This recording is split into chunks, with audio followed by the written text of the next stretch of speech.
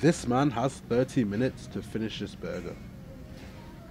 If completed, he doesn't have to pay $60 and keeps a knife in the middle.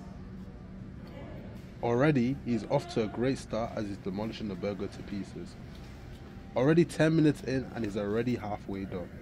This is for sure a fun little challenge that more restaurants should do, as a lot of more people will partake in. This is definitely one of the better tasting burger challenges I've done. This one was really good, a lot of different stuff on there, different flavors. Thank you, thank you. I thought it was really cool how they gave you this little samurai sword for a gift too as well at the end. Would you do this challenge?